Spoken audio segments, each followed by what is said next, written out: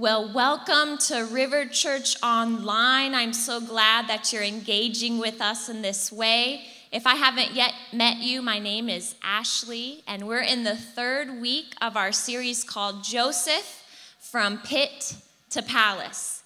And if you've been with us, you've noticed that Joseph spends a lot of time in the pit.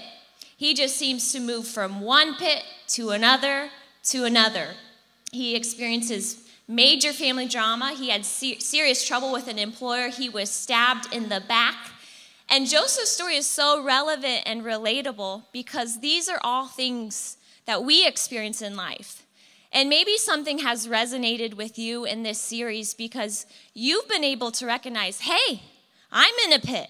And as we learned in week 1, we need to admit we're in a pit when we're in a pit. Maybe your pit is circumstantial or emotional, or maybe it's physical or financial or relational or even spiritual. Whatever it is, wherever you're at, I believe God wants to speak to you today. And my prayer is that you would find wisdom, encouragement, and hope from this story of Joseph. Now, just to remind you where Joseph has come from, he was the 11th of 12 sons, and he was his father's favorite. It was clear to everyone in the family that his dad loved him more than anyone else. Joseph had special treatment, special privileges. Like if there was a concert, he'd have the VIP backstage pass. His dad gave him special gifts, and God gave him special dreams. And these dreams seemed to indicate that all of his brothers would bow down in submission to him. Now, I don't know how you'd respond, but this caused his brothers to hate him. And so one day they attacked him, they threw him into a pit, and then sold him into slavery. It was the worst day of his life. He went from being the favorite son to a slave in Egypt. But Joseph's story didn't end there. The Bible says the Lord was with Joseph. Joseph worked hard, he trusted God, and God blessed him. Joseph ended up in charge of his master's entire household. He was still a slave, but he was now on a position of influence and was seemingly climbing out of the pit. Joseph was honoring God, serving his employer, doing everything right, and then one day he stabbed in the back. His master's wife falsely accused him, and Joseph was thrown into prison. So now he's in a deeper pit than ever before, and today we're going to read that Joseph was forgotten. Let me ask you, have you ever felt forgotten? It's a terrible feeling. It's kind of like playing dodgeball. Everyone that has that fear of being picked last. Like no one wants you to be on their team, right? But being forgotten is worse.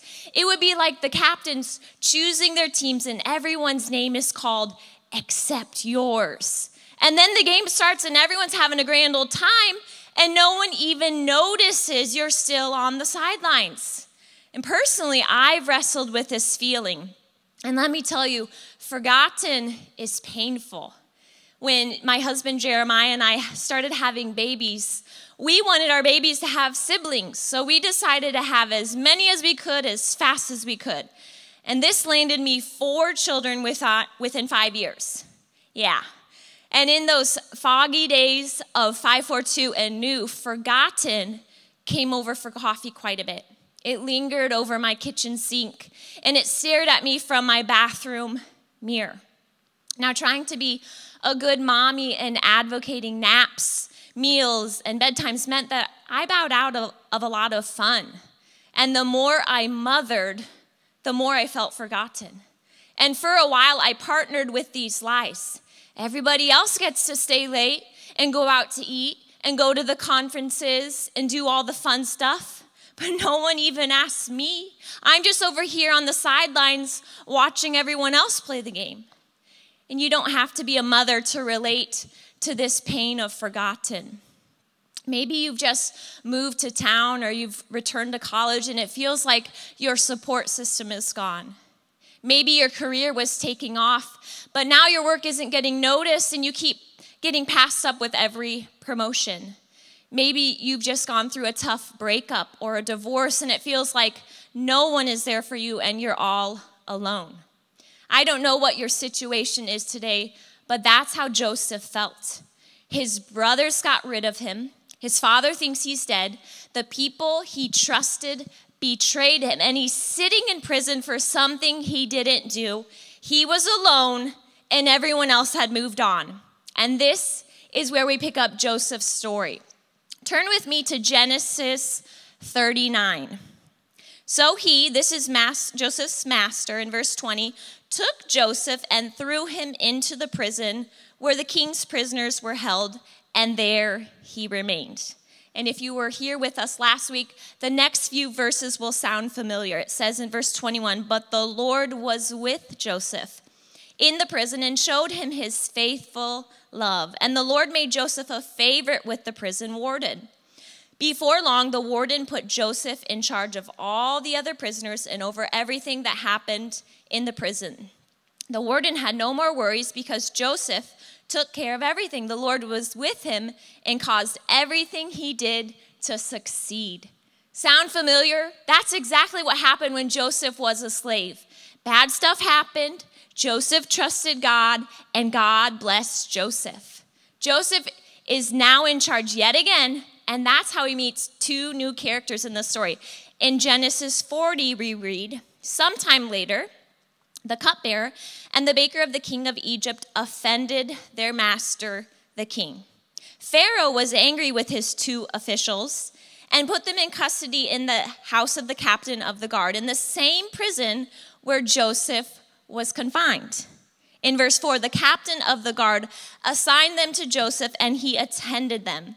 After they had been in custody for some time, each of the two men, the cupbearer and the baker of the king of Egypt, who were being held in prison, had a dream the same night, and each dream had a meaning of its own. Now, Joseph's built some relationship with these guys, so they decide to share their dreams with him. And in verse 9, the chief cupbearer told Joseph his dream. He said to them, "In my dream, I saw a vine in front of me, and on the vine were 3 branches. As soon as it budded, it blossomed, and its clusters ripened into grapes. Pharaoh's cup was in my hand, and I took the grapes, squeezed them into Pharaoh's cup, and put the cup in his hand." "This is what it means," Joseph said. "The 3 branches are 3 days. Within 3 days, Pharaoh will lift up your head and restore you to your position. And you will put Pharaoh's cup in his hand, just as you used to do when you were his cupbearer." Now, if you were the cupbearer, I'm sure you'd be excited to hear, "Hey, in 3 days, you'll be back in the palace, baby." So Joseph gives the meaning of the dream, and then he asks for his favor. He says in verse 14, "But when all goes well with you, remember me and show me kindness. Mention me to Pharaoh and get me out of this prison. I was forcibly carried off from the land of the Hebrews, and even here I have done nothing to deserve being put in a dungeon. Look, I've been forgotten, so please, please remember me." Well, it turned out just like Joseph said it would. But look what happens in verse 23. The chief cupbearer, however, did not remember Joseph. He forgot him. Wow. Just like that, Joseph's hopes for getting out of prison crumbled. Joseph took care of this guy. He was there for him. I mean, all he had to do was mention Joseph's name. Was that too much to ask? Well, apparently so, because the cupbearer went back to his own life and didn't even think about Joseph for another 2 years. It had to have been tough for Joseph, and it's certainly tough for you and I when we're forgotten. So what do you do when you're forgotten? Well, today I'm going to give you 4 things. The first is this: you need to cancel the pity party. Listen, pity likes its party, and it loves to have you as the guest of honor. I'm sure you've heard the song, "It's My Party, Gonna Cry If I Want To," right? It's gonna be stuck in your head for the rest of the day. Hey, you would cry too if it happened to you. And when you're forgotten, you'll be tempted to throw yourself a pity party. You might start asking yourself these questions. Why did this happen to me? What did I do wrong? Why do they always get to do the fun stuff? And when you're in that headspace, you start to feel sorry for yourself. And pretty soon you're throwing yourself a full-blown pity party complete with cake, balloons, and a tub of ice cream. You need to cancel the pity party. Like, call up the bakery and say, never mind on the cake. And I want to point out to you a little phrase hidden in Joseph's story that reveals that Joseph canceled his. Remember, Joseph was put in charge of the prison, and we see this in Genesis 39, verse 23.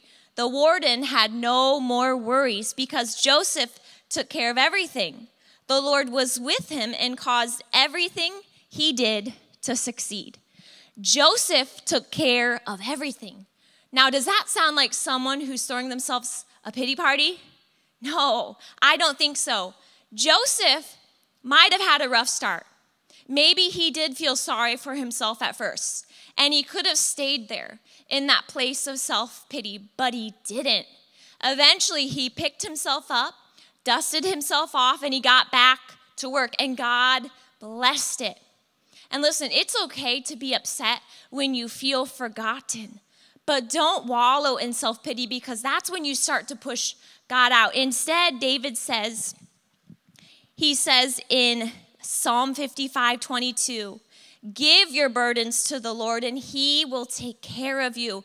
He'll sustain you. He'll lead you out. He will not permit the godly to slip and fall. Instead of feeling sorry for yourself, give your burdens to God. Do your part and trust God to do his. And this brings us to the second thing you need to do when you're forgotten. Trust that God is working.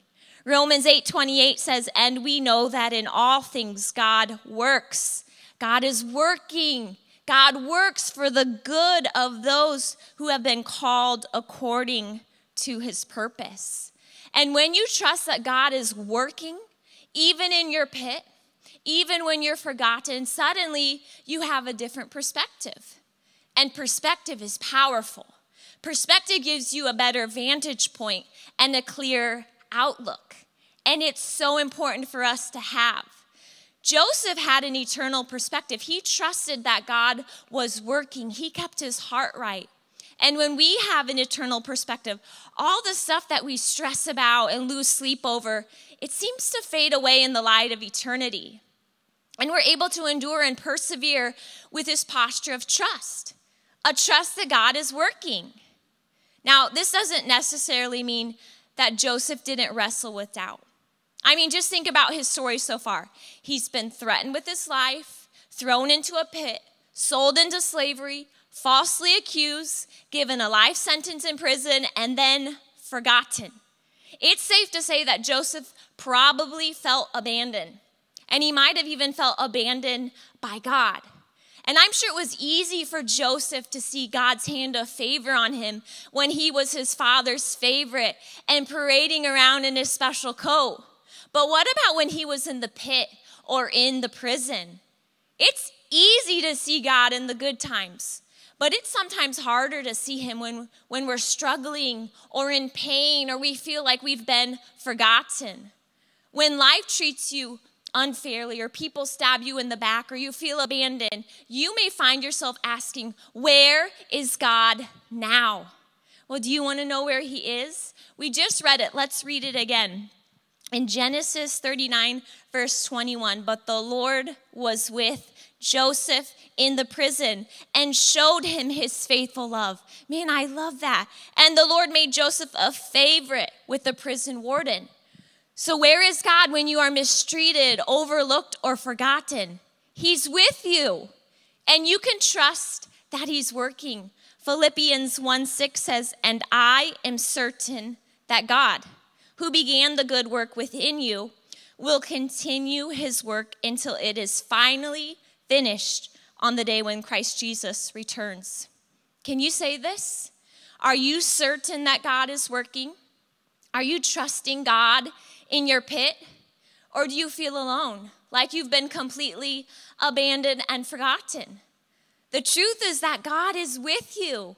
God is working and you can trust him. Hebrews 10:23 says, let us hold tightly without wavering to the hope we affirm, for God can be trusted to keep his promise. The next thing you need to do when you're forgotten is choose to serve others. Choose to serve others. Because when we're in the pit, when we're going through a tough time, stabbed in the back, betrayed, feeling forgotten, it's so tempting to focus on ourselves. In fact, the world would want you to concentrate on your own comfort, to do the things that are self-seeking and self-satisfying. It's time for me to focus on me. But that's exactly the kind of thinking that gets you into a deeper pit. It keeps you from feeling sorry for yourself. It keeps you plotting revenge. It keeps you from trusting or forgiving people. It makes you bitter and not better, and it slowly poisons you.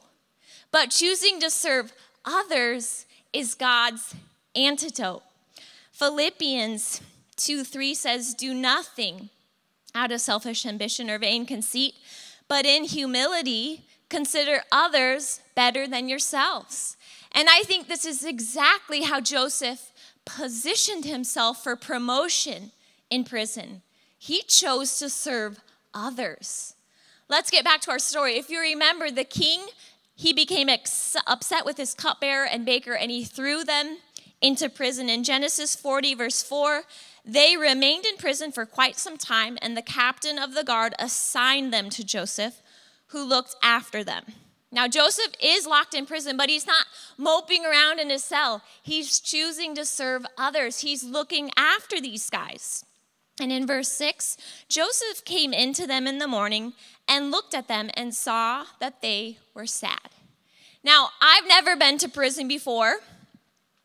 That would be a scandal, right? Pastor's life, prison sentence. But my only reference is really what's portrayed in the movies. And I don't picture it to be a super joyous place, right? A little depressive. And I can't imagine that there's a lot of people that stop to notice when you're sad and ask, oh, what's wrong?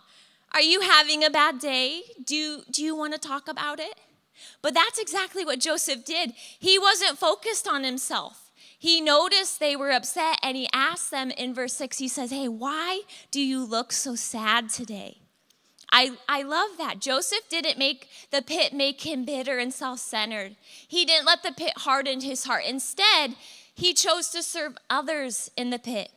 I love that Proverbs 11:25 says, whoever refreshes others will be refreshed.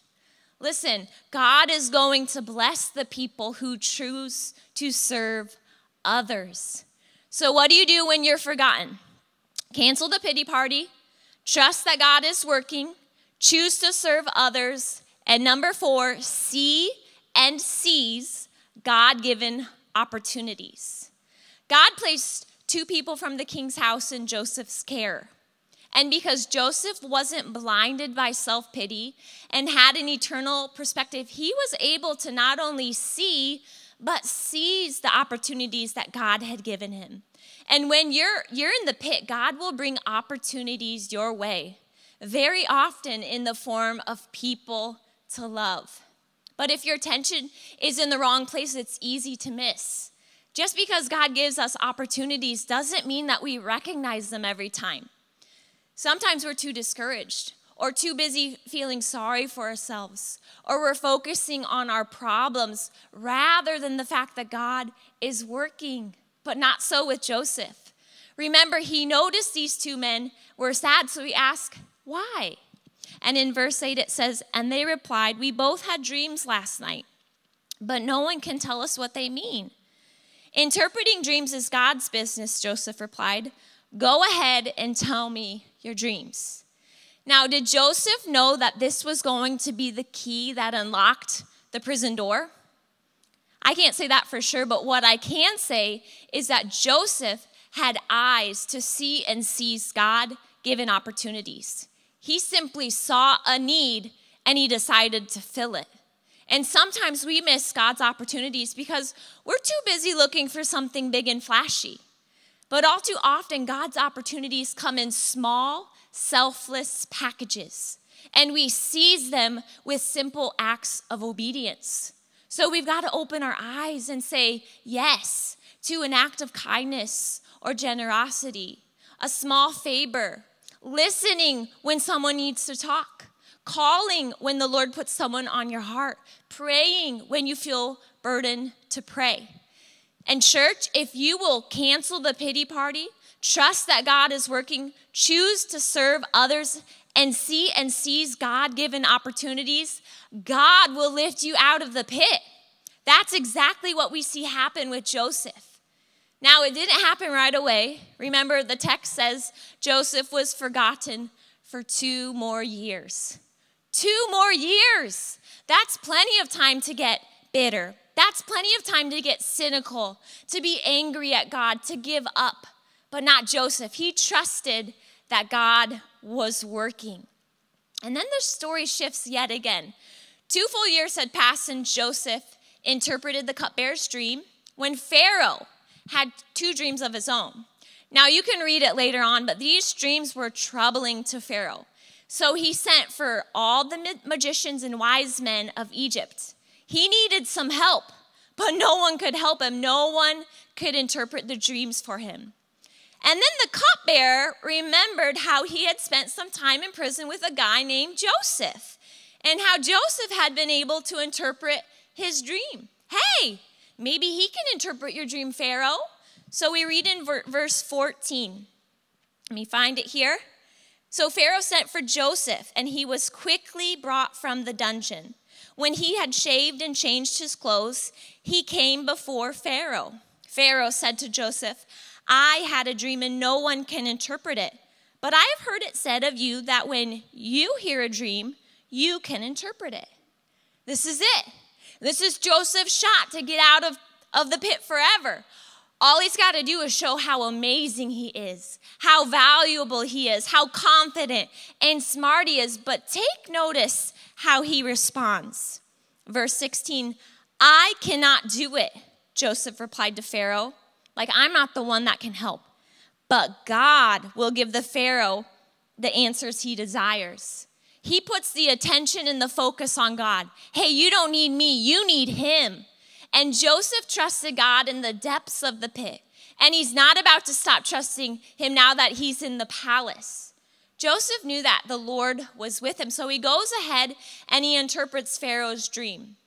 Essentially, there were going to be 7 years of abundance, followed by 7 years of terrible global famine. And not only did God allow Joseph to interpret the dreams, but he gave him the wisdom to roll out a plan to save Egypt. And Pharaoh, he's blown away. He says, that's it. In verse 39, the Pharaoh said to Joseph, since God has made all this known to you, there is no one so discerning and wise as you. You shall be in charge of my palace, and all my people are to submit to your orders.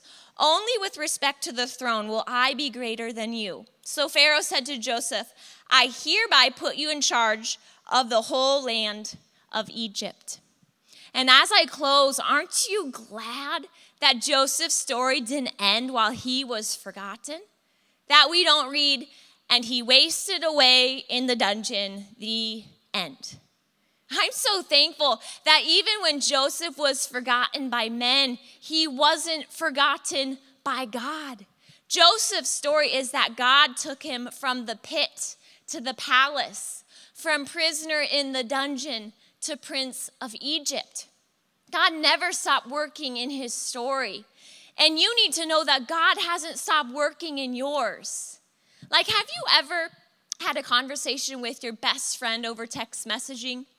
You'll notice that sometimes when you're waiting for a response, there are 3 dots that pop up, and they kind of dance and move. Y'all know what I'm talking about, right? It means the other person is typing. And when it comes to your story, the author of life is typing. He's writing your story. He's working on it, in it, and through it. And maybe you've been waiting for the response, but know that he's working. This should build some form of excitement and expectancy and anticipation. This should swell up big faith and bold prayers from inside of you to know that God isn't done with you, that he's working in your life and on your behalf, that you aren't forgotten, that you can trust him to take you from the pit and place you in the palace. Let's go ahead and pray. Wherever you're at right now, I just want to welcome you to closing your eyes and posturing your heart to receive from the Lord. I know that this message is timely for many of you, that you are in a pit of feeling forgotten. And I pray that as we've talked through this story, that something's welled up on the inside of you, that you're saying, hey, Ashley, I want to believe it. Help me, God, to believe that you're with me, that you're working. And if that's you, I just want you to say, hey, that's me. Ashley, that is me, and I'm there, and I'm going to pray for you right now. God, I just thank you for everyone that's responding, God, to this message, to this truth that says that you will never leave us. You will never forsake us. You will never forget about us. God, and I just pray for a comfort that only you can. God, when friends have stabbed us in the back, when people have walked away from us, God, when people have said ill things and falsely accused, God, I just ask you, God, for your heart of compassion and forgiveness, God, of grace on all of my friends. God, they would see that you are working in their life, God, on their story. God, and I just ask you in the name of Jesus that you would give them a fresh wind of hope, God, of expectancy, God, of prayer and belief, God, of faith, that you will be faithful to complete the work that you began. God, and I just pray for that as we leave. And as we keep praying, perhaps you're resonating, something's resonating with you, and you feel like you're in the pit, but you do feel alone. You do not feel that God is with you. And if you don't have a relationship with the Lord, if you've never asked him to be your Lord or your Savior, the truth is you are alone. God has this plan and purpose for your life, but there's something that separates that, and it's called sin. The Bible says that we've all fallen short of the glory of God. We've all sinned. We've all missed the mark. And the best news of all is that God didn't leave you there. He didn't leave you in that pit of sin. He sent his son Jesus to come, to take your place, to die on the cross. And when we just say, hey, I accept that, I believe that, and you confess your sin and you say, God, I'm a sinner and I need a Savior. Thank you for saving me. Something amazing happens. God forgives you, and he comes into that pit with you and he pulls you up. Psalm 40 says that we can wait patiently for the Lord, and he will turn to you and hear your cry. In verse 2, it says, he lifted me out of the slimy pit, and he will lift you out of the mud and mire, and he sets your feet on a rock, and he gives you a firm place to stand. So if that's you, I want to lead you in a prayer. You can repeat my words. You can cry out with your own, but just say, God, I'm a sinner, and I need a Savior. Thank you for sending Jesus for me. I ask you, Jesus, to come and take away all the junk, all the mistakes, all the flaws and failures that I've had. And thank you for saving me. God, I want to live for you. I want to be new, and I ask you, Jesus, to help me. God, and thank you for this gift of salvation, this gift of grace. I receive it now. In your name, amen.